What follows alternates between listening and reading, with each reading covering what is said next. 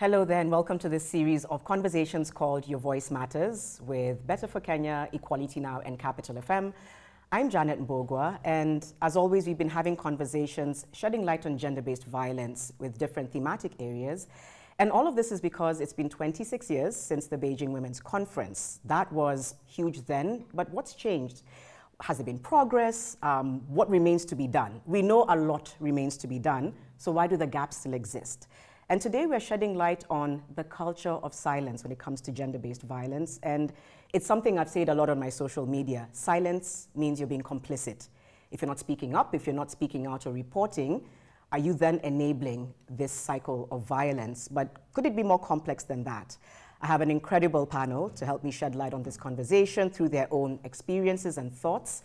And so without further ado, these ones have to introduce themselves. They are a big deal. Big deal.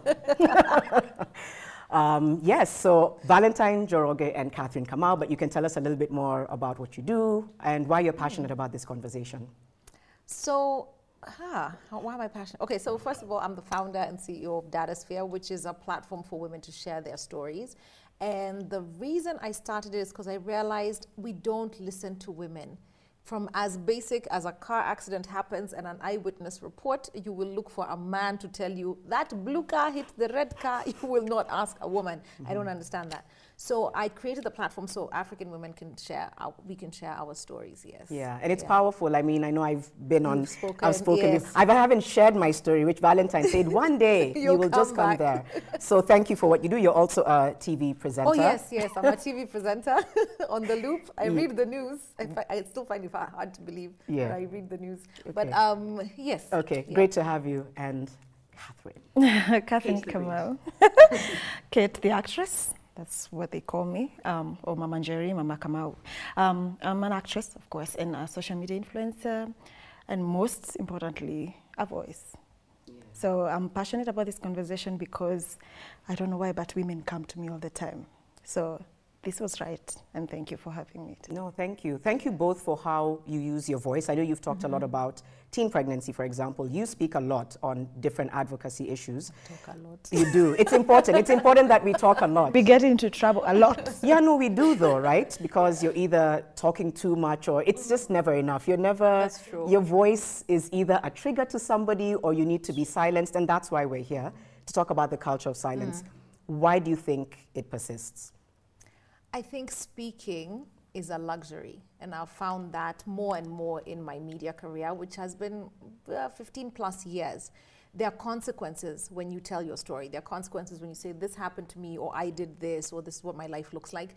People shun you. I mean, just last week, we did a feature on the pursuit of child support. And the woman who I spoke to, who's 28, the man left her with 2 boys, and then she took him to court and said, you know, you have to acknowledge these are your sons and you need to support them. She's been shut down by her family. Even though we blurred her face and we covered her voice and all of this, she's been shut down by her family, who recognized her and said, we will not support you. So it's expensive to speak, which is why I speak, because I can afford to speak. Yes, that's I can really afford powerful. The consequences of what I say. So I think speaking is a luxury. And in Africa, where so many women's livelihoods and everything are controlled by other people, you just don't have the right to your own voice.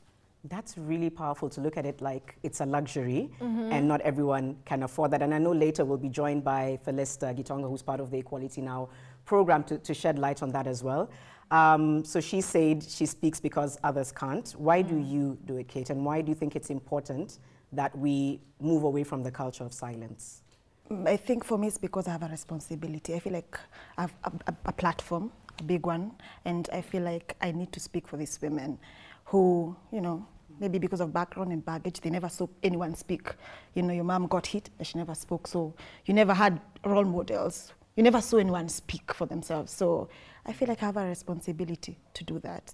Yeah, that's amazing. Can you tell us a little bit more about when you started sharing your own story about being a teen mom? And I know that's one of the reasons a lot of people come to you, right?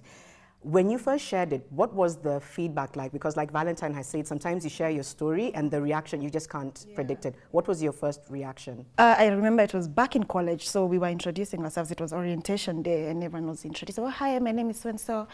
And I stood up and I was like, oh, my name is Kamau, and I'm a mom of one. And the whole class was like, what the hell? And you know, and I moved on, introduced myself, and I sat. And after that, I had like few girls come to me and they're like, you know, I'm a mom too, but I never talk about it. And I'm like, why? I had gone through so much. There's no way I'm going to hide. Oh, sorry. There's no way I'm going to hide this. I can't hide my son. Like, yeah, I can't hide my son. I felt like I've done something for myself. And I was like, yeah, I'm a mom. That's the first time I ever spoke about it. And I've never shut my mouth since then about me being a mom. Yeah. Have you gotten varied reactions? Definitely. Dating. When you say I'm a mom, they run. But you're like, okay, fine, at least I said it, you know. Yeah. So dating, and of course, the stigma was there, you know. You're the girl in the village parties, like, usikue kama huyo akona mtoto, you know. I couldn't go for Christmas parties. I had to stay home, you know. Even sometimes it's your own family, you know, they keep reminding you. Even a couple, utoa hiyo kikombe hapo, siku kuwekelea gun kwa kichwa ukipata huyo mtoto, you're like, okay, what's wrong, you know? It's from home. It starts at home, the stigma, and then it's the community and everyone around you. But I survived it, and yeah, that's why I need to speak. Yeah. So I mean, like that's why you're both here. It's being able to use your voices. How do we get to a place where we can have more people, especially women and girls? What do we need to do to create a safe space for them to speak their truth and to share their stories? I know you do it through your social media and your platform. You do it through DataSphere. What else needs to happen for us to be able to draw the truth out of so many women who just feel silenced, especially those going through gender-based violence? I think if you're going through GBV, though, like your life depends on it, right? Gender-based violence doesn't end. It's not like the guy hits you one day and then the next day he's like, I'm reformed and I'll never hit you again. It escalates, right? Unless some drastic thing happens to cut it off. So in that situation, you have to speak because your life literally depends on it. I think what we do to create safe spaces, we create shelters. Women have to be able to leave. Women have to be able to leave because this, okay, I don't mean this as victim blaming, but by the time you end up in a poisonous relationship where there is violence, it's not like you're being hit and you're standing there calling the guy an angel. Like you're both, there's a pathology at play from both of you. So I think it's important that you both have the opportunity to remove yourselves and not be in contact. Otherwise, you know, you end up back in that, I'm sorry, here are the flowers, da-da-da, oh, he loves me, oh, now you're back together. Like, you know what I mean? Like, you need to create something that drastically changes that dynamic, and that, to me, is distance. So I would say, especially because I hope government is listening, we need shelters. Yeah. We need safe houses. We need a place where a woman can go with her children and be away from that situation for months at a time, not worried about survival. Because also we see from data when a woman leaves a violent situation, that's when she's most likely to be killed. The violence goes even higher. So I don't think there's any alternative. You just have to have shelters and safe houses, yes. People need to feel safe and protected. Over and above that question, Kate, that Valentine has said, because we're in this space where we're on mainstream media, social media, what more do you think needs to happen in that space? Because we've seen how Twitter just goes downhill. You know, you're trying to have a conversation. Twitter is its own GBV. Yeah, honestly, because you're trying to raise awareness and you're saying this has happened, you know, victim blaming has taken place, and then suddenly, you toxic feminists, or you deserved it. Why did she take his money anyway? So what can we do in that space to just kind of, I can't say sanitize it because that's just a dream, but how do we begin to address the culture of toxic speak when it comes to what happens on social media, and you can also speak to that. But as somebody who is on social media, I get into trouble a lot. Yeah. What comes to mind when you're getting into trouble? What do you wish would be different in terms of how people discuss these things on social media? I think we have a responsibility to also, I think for me, is learning the language to put my point across, because I get very emotional and I'm there and I just want to say what I feel. How could you do this to this person? You know, I get so emotional about it. I've learned to take a back seat, analyze. Sometimes I'll text Janet, what do you think? You know, the language first. And to also not speak from a point of privilege, because it's easy to tell a woman, just leave. You have a job. You have a job, you have, you know, you can support yourself. And I think we need to start empowering our women economically, huko chini, so that when you have your own kibanda, you have joined a kasako, it's easier for you to, you know, even when you leave this toxic relationship, you can still, you know, take care of yourself and your kids. So we need to stop also, you know, yeah, kuna shelter, and then where do I go from the shelter? What's in the shelter? You know, sawa nimetoroka kidogo, but I go back because I have nothing to myself. So for me, I want to start, you know, empowering women economically, you know, pointing them towards where they can get funds to start their businesses so that they are, you know, they're stronger economically, and maybe they're able to make such drastic decisions, which are important and should be taken, yeah. You know, that's such an important point. I think also to what you said, it's about being able to make something for yourself. Again, the question of social media, where sometimes the culture of silence is actually, they almost want you to remain silent, and then you find that when you are having the conversation, you kind of want it to become a healthy dialogue. But like I said, what I've noticed is it just tends to escalate. How do we begin to address that? Because again, they'll slide into your DM and say, why are you out there running your mouth? So they're kind of telling you, be quiet. I actually find social media quite violent when it comes to sharing stories. I don't know that it's actually the space for women to be speaking very like vulnerable or personal issues. I just don't find it a safe space. So I would say to women, have boundaries. Maybe this is not where you do it. Yeah, maybe social media is not your platform. Because one of the things we do with Datasphere, the women, before you went through the program, it's a 4-week program, and we show the women to prepare their lives, like the people in your life, to hear your story. Let them know, I'm going to speak. I'm going to talk about being a teen mom. Maybe you tell the father of your son, I'm going to share this story. So he's not sitting in an audience, stunned, like, hiya, I was the worst mother in the world. Or I abandoned, this is what it was like for Kate if I left, or when we fell apart, whatever it is. So he's not hearing it for the first time. I think you need to also be responsible in how you share that story, because you don't live your life in isolation. It impacts other people. And then now your mother will be, hey, Kate, nilisikia vile ulisema hapo. Na siku kuwekelea your gun hata sahi.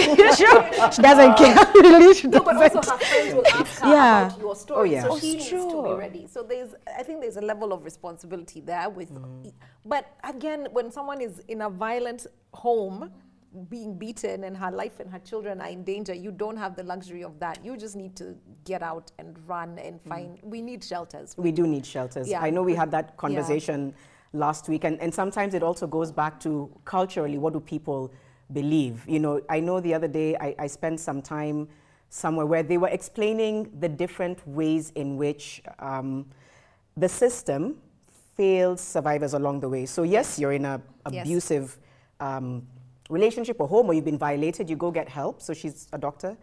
And then when you take it back, the police are trying to protect the perpetrator and say, I see msikizane, just talk about it. And so they'll call the perpetrator and say, hey, mama yuko hapa. Watu wanasukumananga kidogo, si ni ndoa? Ndoa bila drama si tamu. The church has been a huge failure. Yes, you heard me. I'm a Christian. I love Jesus. But the church has been a huge failure in preaching to women submission and silence and endurance and Proverbs 31 and all these words, forbearance, and I don't know, all these words. It's like, yeah, you know, I can pray and not be hit. I can be safe while I worship Jesus. It's not like the two are in, you know, like not compatible. So I think the church has also been a huge failure there. That's interesting. So it almost, if we want to stop this culture of silence, it has to be in every single space, whether it's a place of worship, whether it's in schools, the homes, law enforcement, government. It takes such a multi-stakeholder approach. I think sometimes the issue is that it's so siloed. It's like, oh, women advocates speak on this issue, but it exists everywhere. But you see, if you don't believe a woman with as basic an example as an eyewitness report, how then are you going to believe when she tells you, I'm in danger for my life from my husband or the father or my partner, whatever it is? We need to normalize believing women, just taking a woman's word for it. Even in your own company, do you notice that your male employees, like you'll ask them to do something and then they'll kind of look around like, is someone else going to validate this instruction? Like, who are you waiting for? Yeah. So even at home,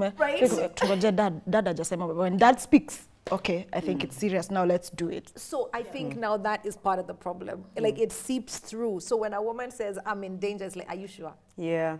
That's true. The gaslighting is everywhere, from something as basic as, I told you I had a long day, I told you I was in the office. Like, you know what I mean? It's crazy you're saying that. I've been saying that nonstop. The gaslighting, I said this last week, have you tried everything? Yeah. I'm like, what is that? When you say try everything, in terms of saving a relationship, they say, have you tried everything? So I'm like, is it that you want me to break and then now I can get help? You know what I mean? It's like, it has to be worst case scenario.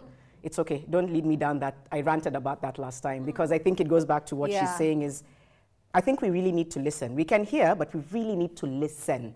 If Kate's saying, I feel like I'm not safe, I feel like I'm not okay, don't silence, so don't gaslight, just listen. And even if it's just, her word, and accept the word as well. What she's saying as reality, not like she might be exaggerating, because we just tend to not believe women. Yeah. And also, I think what Valentine said about, you know, social media not being a safe space for us to speak. And we keep saying, we want our role models to be able to speak as well, those who are going through GBV. But then again, when you tell your story, then they use it against you. You know, I'm trying to be vulnerable here, but next time I'm speaking on a different, like, you're like, no, it's true. Yeah. I'm trying to share so that, you know, by just telling your story, you never know. I get so many DMs on GBV. You try to point them to hot numbers or counseling or anything. Some of them don't work. And I remember, I don't know whether it's Janet I was telling us, at some point, it got so overwhelming for me. I realized I'm so tired. And she told me, you know, it's not your burden to carry. Even for your role models, we break and we don't know how to help sometimes, but I'm glad that they speak and I want them to continue sharing. I may not be able to help you, but I can point you to someone who can. And please, when we tell our stories, even us as people you look up to, please believe us. Yeah. We are not chasing clout. Sometimes you're not chasing clout. You're speaking your truth and it's hard. It's hard. Sometimes you have no one to talk to, you know? Yeah.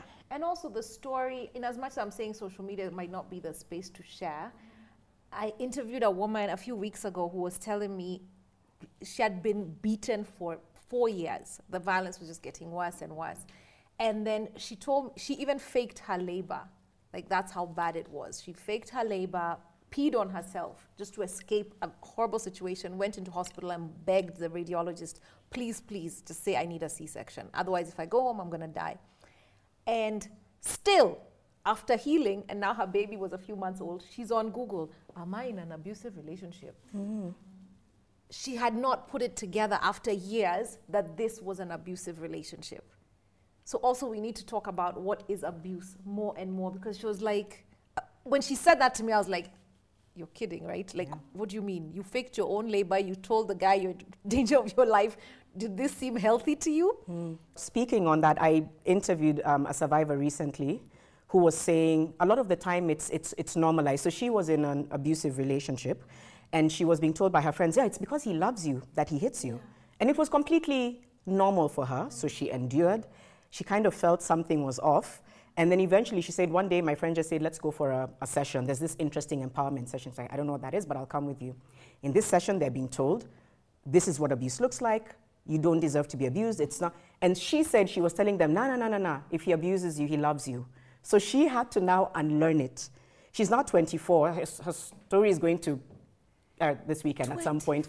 She's 24. I think this was 4 years ago. She lost her pregnancy because of the abusive relationship, but she had normalized it because her peers had said it's normal. Her peers were going through the same thing, and they're like, no, he loves you. That's what they do.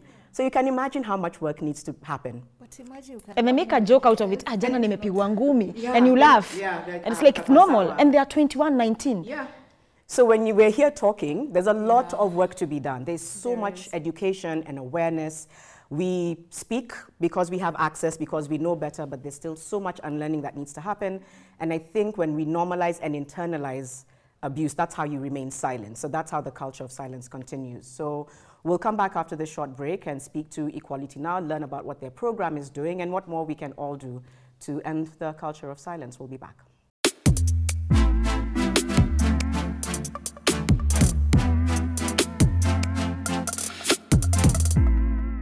Welcome back. You're watching Your Voice Matters, which is with Equality Now, Better for Kenya, and Capital FM. Conversations talking about 26 years since the Beijing Women's Conference with a focus on gender-based violence. And today we're talking about the culture of silence. We're still joined on set by Valentine Njoroge and Catherine Kamau, better known as Kate Actress. And now we have Felister Gitonga, who is a programs officer at Equality Now. Thank you for joining us. I know you've listened to everyone and taken it in. I think before I ask the first question, what's your reaction to the conversation we've had earlier? What stood out, and what are your thoughts around the culture of silence? All right. So as part of the conversation, what I heard from the two ladies was that if you look at the issue of abuse, a lot of people don't understand what abuse is. And people think abuse is when somebody comes and hits you. But abuse creeps up on women. For example, it starts very small. You are in a relationship with a boyfriend, then all of a sudden he starts, you know, I don't like Janet as your friend. Why don't you cut her off? And then gives you a certain reason. Then you cut Janet off. Then you wear a dress and he tells you, you know, I don't like that dress. Why don't you take it off? So slowly the abuser is taking away your power. Slowly, the abuser is removing your support system from your life. And by the time now he's hitting you, he has full control of you. You don't have the friends you could lean on. You don't have, you know, your self-esteem. And even in some cases, when they notice the woman has resources, they're like, you know, if we want to have this relationship, I have to have access to your bank account. Whatever you're earning, you should give it to me so that I make decision on behalf of this family. So abuse doesn't start by a person hitting you. It comes slowly and slowly. And I remember at a certain point working on a program called Men to Men program, where there was this man who was working with men to address the issue of GBV. And one of the things he told me is that when you're talking about a GBV to men, never tell them the stories, for example, of the lady who was pregnant, who cheated on her husband because they were having this issue about not having children, and he ended up cutting her hand. So don't talk about that, because all of them will say, I don't do that. I've never cut off the hands of my wife. So what you have to demonstrate is these small behaviors that are happening within the context of the relationship. Are you happy if your girlfriend goes out and meets with her friends? Does that make you feel a certain way? Then if now you start showing them how the abuse is creeping in, and then by the time he's done with the exercise, the men now begin to realize that actually, in a way, they are abusers, even though they have never hit the woman in their life. They are perpetuating abuse. And the problem with that is that also, when a woman is in that situation, it goes across all the other areas of her life. She's not able to negotiate for small things in her life. Even when it's in the office, she's not able to negotiate even for her salary, for boundaries in terms of how much time can I give to this job.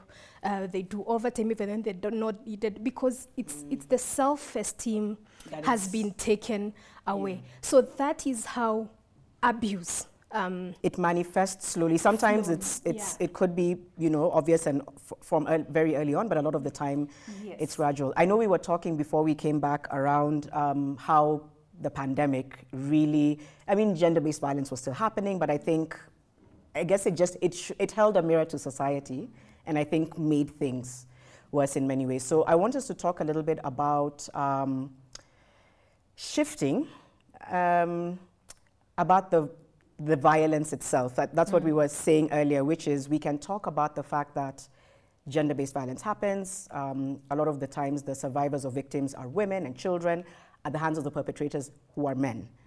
And yet, and I stand to be corrected, this is just an open conversation. It's how I think a lot of people feel. The conversation is about, let's empower the survivors, let's educate, let's teach the children consent. All well and good. Who and how, who is speaking to the violence? Who is speaking to the fact that it's the perpetrators? We also need to talk about how to nip that in the bud, you know, to stop. And so I know it's complex, I know it's a trigger, But any comments? I know Valentine was like, I have something to say about that. I will say it, and then we'll invite you both to say that. But your thoughts on speaking to the perpetrators and speaking to the violence that has brought us here to have this conversation. Yeah. There's something we've seen in our lifetime that was completely undone and redesigned very effectively. And it's a very private issue, which is how we have sex. 1978, HIV turned up, and by the 90s, we were all having sex differently. We were using condoms. And it's an embarrassing conversation. It's a private, invasive conversation, but we had it because our lives depended on it. If governments approached GBV, violence against women, and our bodies with the same level of intention, we would not be having these conversations. Because fundamentally, as Africans, you're taught as a young girl, your body has a quantifiable value in dowry. And so any injury that happens to you can be rectified in a quantifiable, financial, monetary way.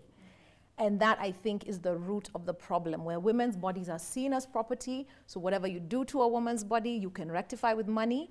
You can apologize. The men will speak. Nobody will ask you about your arm or your leg or whatever happened to you, right? The people who own you will speak.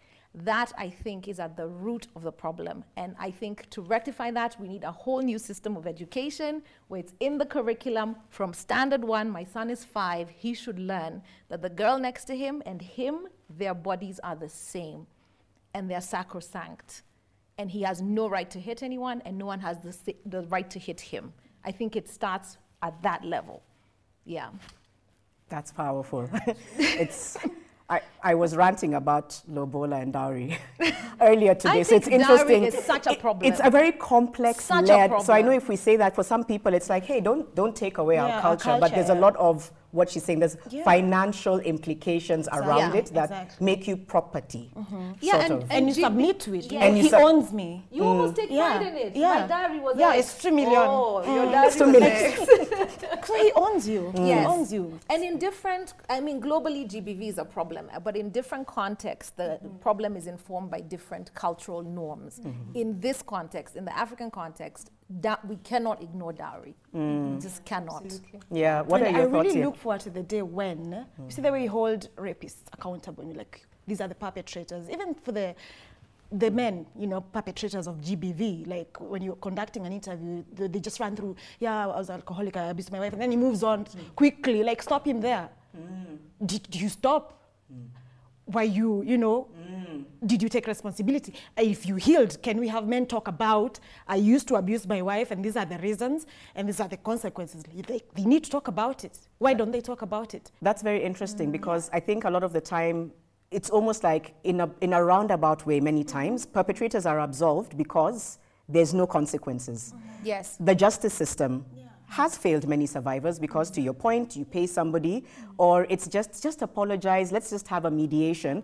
So it absolves you. I mean, I was talking to somebody the other day who said there's a case that's been going on for 5 years. She said there's no reason why it should have been a 5-year case. But this is a man who said, I'm never going to face the consequences because he's powerful. He has money and he keeps changing the people who represent him and it delays the process. So to your point, I think we're absolving them in a quiet way because they see, this case has taken 5-6 years, I guess I can get away with it. So interesting. Your thoughts on, I think, what Kate and Valentine have said? Yeah, so some time back, South Africa made a very radical thing that some people had put some backlash on South Africa. And the thing was that they tried to do a study of how many men have raped in South Africa. And it was quite a huge percentage. As you know, within the African space, South Africa, GBV, sexual violence is very high. And what they were trying to do is, for most of the time, we look at the victim, but we are not looking at the perpetrator. And even looking at a certain incident that happened on radio a few weeks ago, the fact that there was a victim and people chose to put the victim to task and not speak about the person who is committing the crime is also a societal kind of socializing. because I think as a society we tend to believe this is a psychology behind why societies blame the victim, is that when we live in a community we tend to hope that we live in a very safe environment. And so when somebody says, I got raped, we try to make it look like, well, maybe you did something out of the norm. That is why you ended up getting raped. So that's why we start asking, so how are you dressed? How did you talk to this man? Because we don't want to believe that amongst us in this community that we live in, there's somebody who is an abuser. There's somebody who is committing pedophilia to even the children who, you know, are living within our community.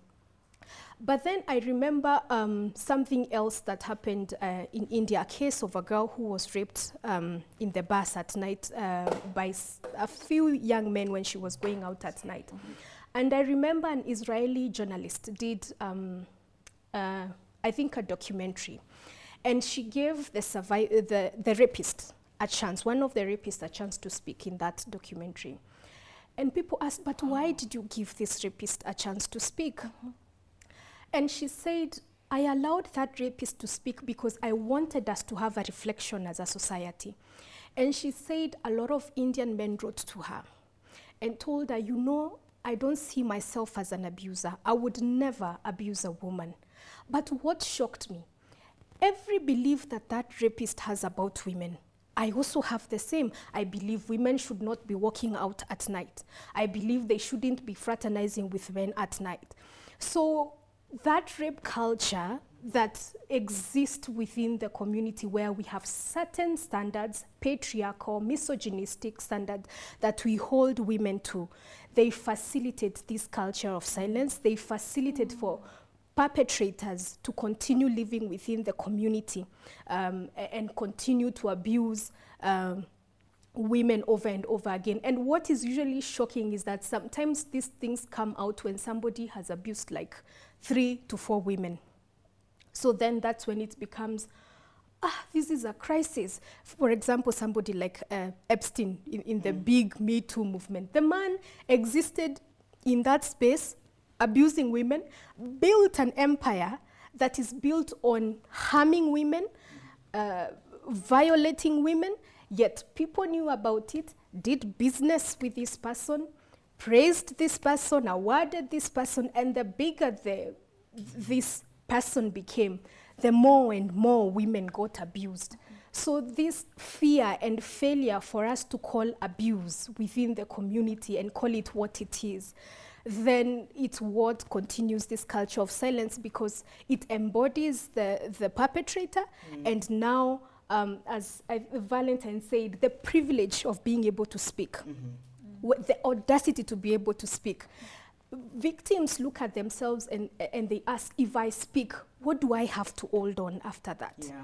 Because you also learn from a very young age, like it's things that are said in the home, isn't it? Like now that question, or if a rape happened, ay, lakini alikuwa amevaa nini? What was she wearing? Yeah, exactly. Ay, you go to a man's house at night, what was she expecting? Yes. So those things we learn from a young age, we internalize. We're like, oh, so because this happened, even if it was a date and I thought I was safe, I'm the one at fault because I miscalculated. Yeah. It's my fault because I've had 2 babies with this guy and now he's hit me. It's my fault because blah, blah. So you learn not to, you hear all the voices that will silence you.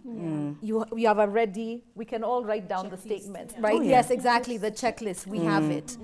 I wonder, do men have a checklist?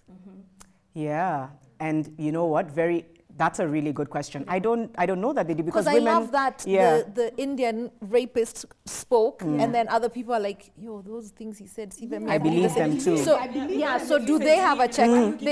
They should have a checklist of, do I believe these things about women? And that if I believe them, I need to start unlearning them. Yes. Because if I believe them, then I can very well be a perpetrator. Yes. When people on the timeline say things like, she had it coming, I'm always like, this world is alive with perpetrators, people who are about to become perpetrators. Right. Because in their mind, they said she deserved to be pushed off, or she deserved to be, I remember when there was the cases of femicide, you know, because it had to do with, but she accepted the transaction. So I'm like, there's so many people here who have potential, because they've normalized these things Yes. in the checklist. Yes. That Yeah. they can tweet and say, but then why would you take his money? It's like, They have a Yeah. ready and And it's the women. articulate justification. And for it's that. the- That's more when Yeah. it's the women telling, you know, that happens a lot as well. you know, alikuwa anafanya nini kwa nyumba yake, and you're a woman. And they don't even understand what being a rape apologist is. They don't understand it. You have to go to the comments and explain, this is why you shouldn't say this. They don't, and they're like, oh, And okay, then now I get it. We've also Yeah. normalized women being vigilant about their own personal Exactly. security. From a very young age. Like it's not a national responsibility. I'm a citizen, I pay taxes. It's not your job to keep me safe. It's all my job. Yeah. I pay the taxes and then I do what I Like you hire said, the we pay bodyguard more. because clearly I can't even trust my own job. Yeah. So, yeah. So I think a lot of what we're saying here is this conversation needs to start early, and it needs to be in every facet of life, like school, etc. Because I think from a very young age, girls are told, sit with your legs like this. Young girls, you're already kind of preparing yourself for worst case scenario, right? You're told, if you're wearing a dress, please make sure you sit nicely. As a girl, even if you're sort of like 10 years old, you can even speak to when you get your first period. I remember I was told, don't let a boy touch you. Yeah, yeah, you'll get So yes, I think sometimes people mean well. I think we can speak to the culture of trying to unlearn even things that the older generation believed. But the fact that it's passed on, and from a very young age you're told, look after yourself, look after your body, protect your body. And you're thinking, okay, so I'm already in this. What does that mean? That means world is dangerous. the world is Yeah. dangerous, and Yeah. you're 10, 11, 12 years old. Yeah. Yeah. You know, and you're maybe told. the other thing she mentioned and I thought about is the issue of the checklist. For women, when you're going out, you have a mental checklist. Even when you're going to a certain part of the town, you have a mental checklist. Should I wear the skirt that looks like this, or should I wear a trouser, or should I wear that? Then I also observed within the community, we don't have a sense of empathy with women. So if somebody truly believes they could never undergo through a certain kind of abuse, they see as if women are lying.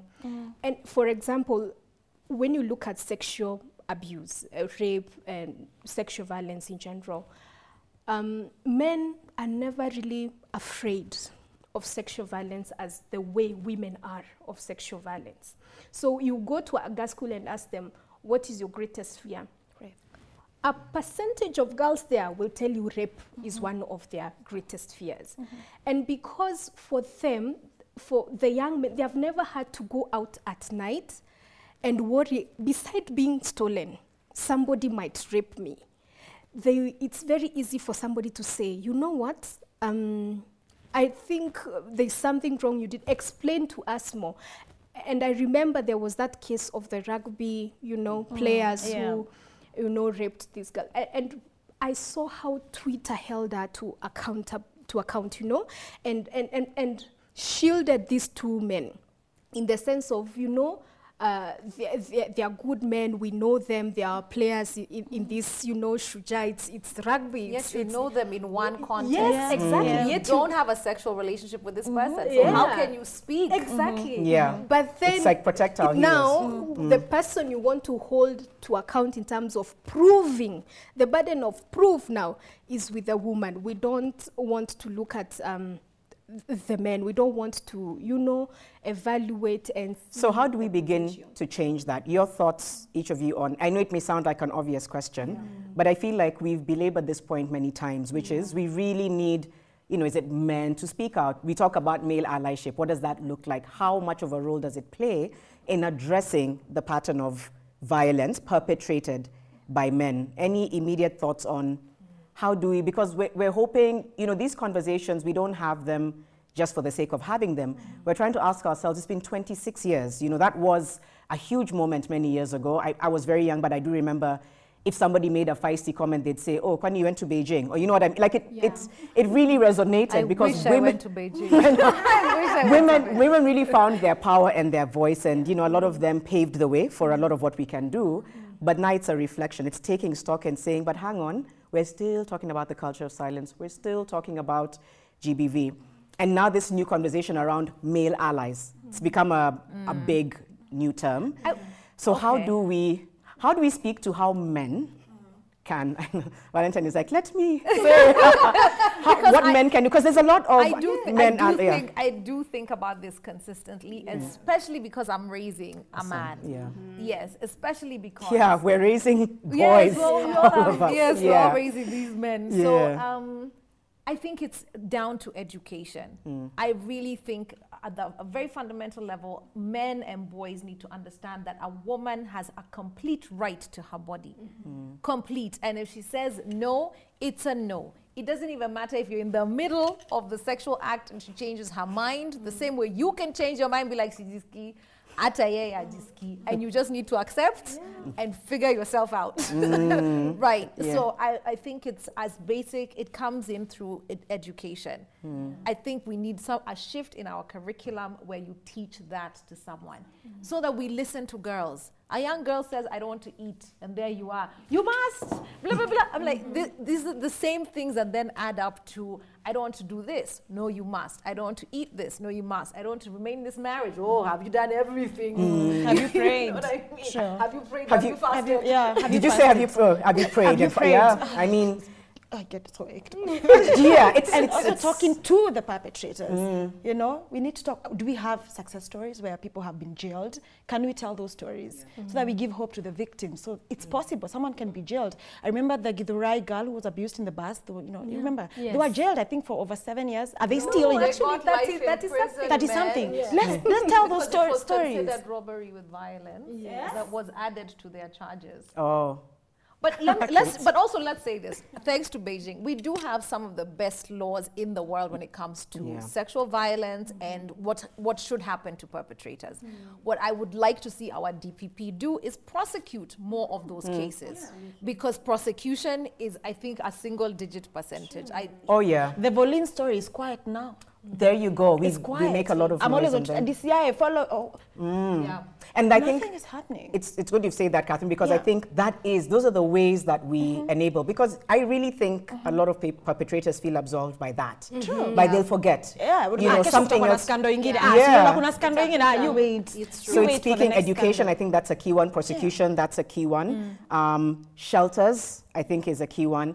As somebody who is in a program that kind of deals with harmful practices, for example, and GBV, what else can you add to the ways in which we can begin to have a different conversation around the culture of silence when it comes to gender-based violence? I think I would say what she said, teach boys and girls bodily autonomy from the very beginning. And then also we need to have a conversation about consent. And as a country, as a people, as a community, we need to have a conversation about consent. And the reason why this is a big issue is because I find a lot of people want to make consent look as if it's a blood thing, as if it's something difficult to do. Like, you know, as she said, if we are having sex in the moment and I decide, you know what, stop. Then, of course, now, especially that one has been a huge debate when it comes to consent. I find in a lot of like radio stations, they pick that scenario. What if we are already in the moment? Is it even possible? It's just a moment, and there are many in life. You will have others. Exactly. It's not an emergency. Exactly. I changed my mind. Yeah. And there is a certain analogy that is used, and it's about, you know, giving tea, whereby if I come to your house, Janet, and we had agreed that I'll take tea, and then you cook tea, you serve tea. If now I decide I don't want your tea, does it mean you will take that cup and force it down my throat? And also there was another one around the using of the car, because also in situations where women have been raped by somebody they're in a relationship with, and people say, you know, if you are in a relationship, how can you be raped? The analogy is around, if today you ask me for my car, I give you my car and you use it. And tomorrow you borrow, I give you. So does it mean the next day, if you come pick the keys and want to use my car and I said no, that doesn't apply. So there are different situations. We could where even be married. Yes. We own the car together. Exactly. And I decide to not But touch it my does car. not mean that I can drive the car every single day. Exactly. I have to ask. Yes. Yeah. So, Consent. consent is not a difficult thing. We have decided to make it Complicated and difficult. complicated, but it's very straightforward. And I think it's something we should start teaching our children from a very young age. For example, as Equality Now, we have been part of, the movement that has pushed for things like, child marriage and FGM to be put in the curriculum. Things about sexual consent should be put in the curriculum when they're being taught about bodily autonomy and their sexuality.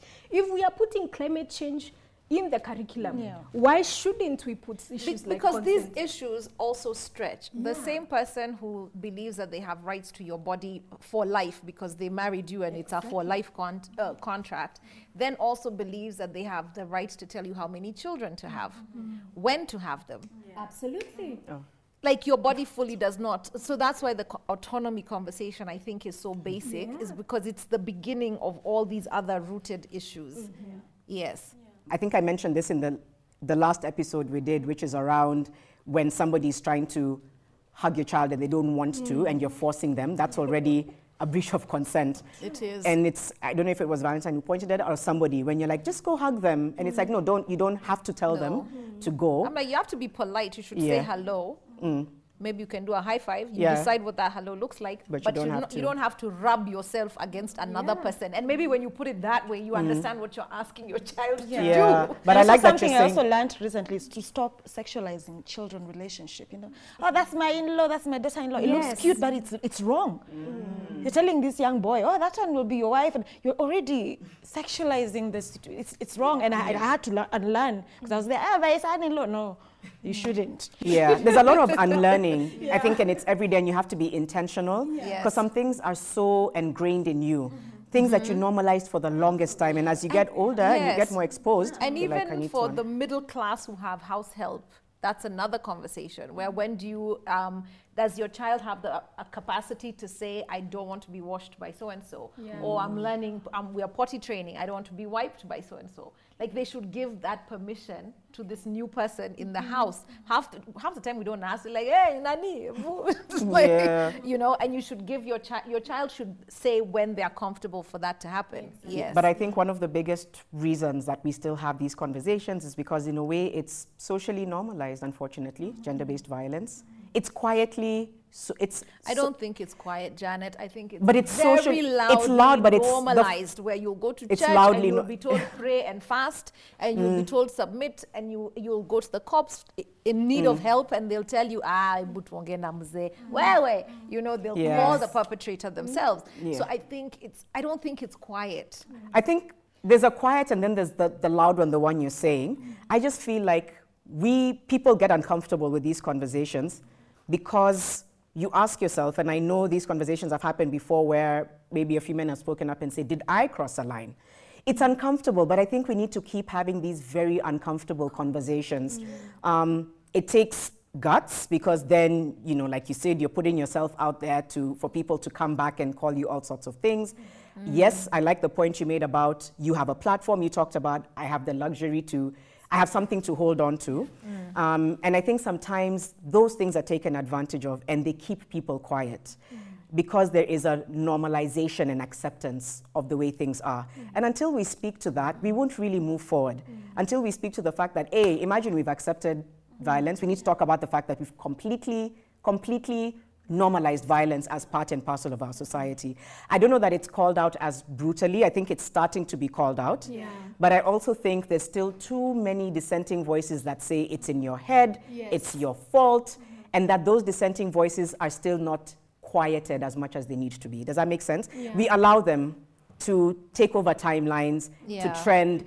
We allow them to speak to employees the way they want to. We allow them to continue to harm teenage girls. And then we're not punishing and prosecuting. And in a way, by not doing that, we have accepted it. And I love what the new generation is doing also. I loved what they did with the Volins case. They were shaming the victim. They put his face all over the perpetrator, yes. Yes, they did that. And I think that's good. We are making progress, because unlike us, we couldn't even, someone is in power, is someone powerful, you can't even say his name. Say, I've been abused. You can't name him, but they are doing it. They are putting the perpetrator's faces. Stop talking about the victim alone. Let's talk about this person. Let's know him, not a man.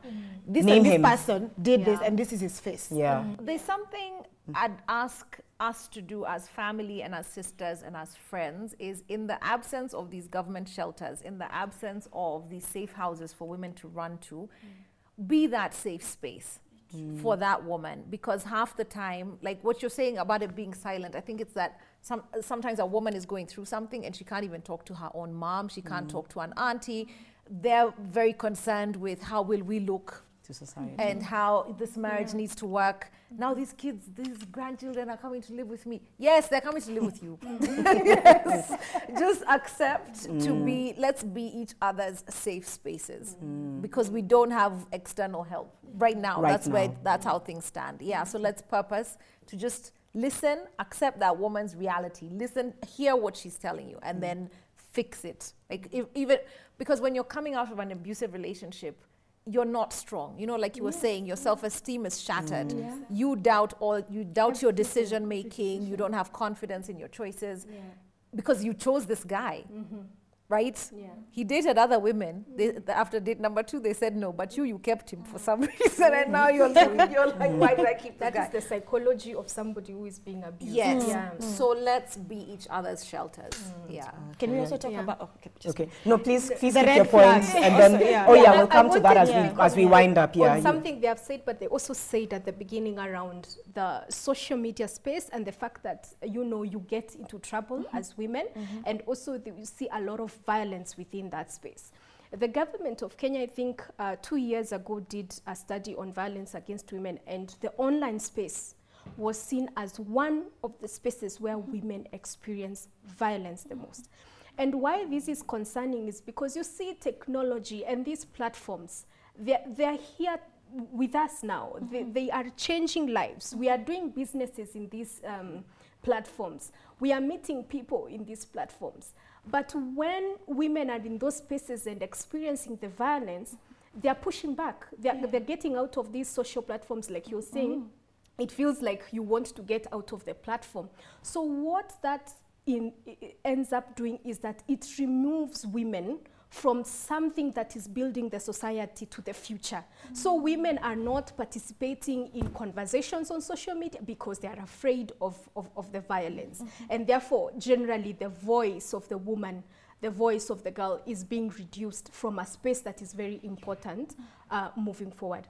And then on the issue of the fact that specifically for you, when you started, you all said, I speak too much and I get into trouble. Why is that? It's because society has created a situation, it's a misogynistic perspective where why would you as a woman want to speak? And I know one of the media personalities, Caroline, she has a YouTube. When she does something, she says, Mimi ni kimenyi. Because you see a lot of people, when she puts her opinion there, the first thing they do is, mitigate and push on her. Why would you as a woman have the audacity to say or have an opinion about 1, 2, 3? So that kind of violence you experience should be even now to fuel you to call out all the nonsense that is happening within the society, within the space, because the violence is not just because you said something wrong. The violence is about silencing you, silencing the voices of the people you're speaking on. I do love though that there's also the power of what the digital space has brought about. Like everything, there's good and bad, and it's true. Women do get the brunt, but there's also a lot of amazing interventions that have happened because of people speaking up on social media. I know it's a space that I think I found, especially when I kind of transitioned from mainstream, I just really enjoyed engaging people on that digital space and people saying, and inviting people into the space to learn more and enhance their own agency. So I think it's also to speak to, yes, it's risky to put your voice out there. And I think to the point you made, let's also create those safe spaces online where if somebody is being attacked, are we there to stand with her? And sometimes people tell me, I will not go back on Twitter because I was attacked and I just didn't feel like people stood with me. So I think there's so many incredible women with incredible stories to tell, but they're like, those streets are not for me, because they're not for the faint-hearted, and yet it's a very incredible space to share your story. I feel like we've kind of given final comments. You were going to say something about... No, you say... red flags. Red flags, right. You know, I think when it comes to, like, what you were saying, educating our girls, and sometimes when you say red flags, you know, sometimes you don't see. I don't know whether it's the love. You don't see it's here in your face, but you don't see it. I think we need to educate them from a very young age in high school, tell them this is what abuse is. This is emotional abuse. It's psychological abuse. This is physical. What is it? Break it down, because they don't believe emotional abuse is abuse. They don't even know what it is. Like when I'm going to talk to the teens, they have no information on, you know, family planning. Same thing with GBV. It starts very small with your daughter. When they are in school and there's a boy asking for their lunch, you know, share your lunch with me. It's okay to tell that girl, say no, you don't want to, you know, to share your lunch. It starts with small things like, we were in the field playing, John came and he wanted my ball, he decided to take, so he took the ball. But it's okay to teach that girl, even in small situations. Say no. Say no. Yeah, I think that's my daughter's favorite. Because also if you can't say no, then you won't say the big no later, right? And it's a muscle that you need to. And you feel they need to explain. Even now, we are unlearning. Like, why do I have to explain? I said no. Do you want to meet up? No. I don't need to explain anything. It's hard. It's really hard. I think this conversation could go on. I think, no, it's such an important conversation, and I'm glad we're having these conversations more and more and more. I feel like in a way, somebody out there is finding their voice through our voices. And I know that I think the three of us experience it when people say, when so-and-so shared her story on your platform, it encouraged me to do the same. I know recently when everything was happening with the radio presenters, etc., I know somebody DM'd me and said, you don't know this, but when you guys stand up and speak out, you're standing for some of us. So she then admitted to me on DM that she'd experienced something like that, which is physical assault because she refused somebody's advances. But she's like, there's no way I can share my voice. I'm too crippled by my trauma, so I can't speak. Yeah, so there's a lot of that. I think sometimes we may not know it, but by sharing, by using our voices, we're giving other people their voice. So that's true. Let's keep doing it. And sometimes vocabulary as well. Like exactly, that you can express it. Yeah. And yeah, let's do that so that we give other people the encouragement to use their own voice. Because I feel like everyone has a voice. Even those who think their voices, I'm like, no, you have a voice. But it's encouraging them to slowly begin to share their truth. But to your point, let's create safe spaces. Because unless those are there, they'll be like, you know what, it's fine. I will be quiet with my trauma. I will be quiet with my experience. And then let's also speak to the perpetrators and calling that out. So we could go on. Thank you so much, all of you, for your wisdom and experiences and recommendations. Invaluable. Catherine, Valentine, Felister, thank you so, so much. Thank you for watching. I know this conversation can be a trigger, so I'm sorry if you're triggered, but it's important that we have these conversations. There are national hotlines that I think I tried one the other day as a test and it actually worked. We'll try and link resources down below because you should not be a victim and you shouldn't stay with your trauma. You shouldn't stay in an environment that is unsafe for you. We know that it's easier said than done, and the best we can do is keep having these conversations to give you the courage to make an important decision in your life.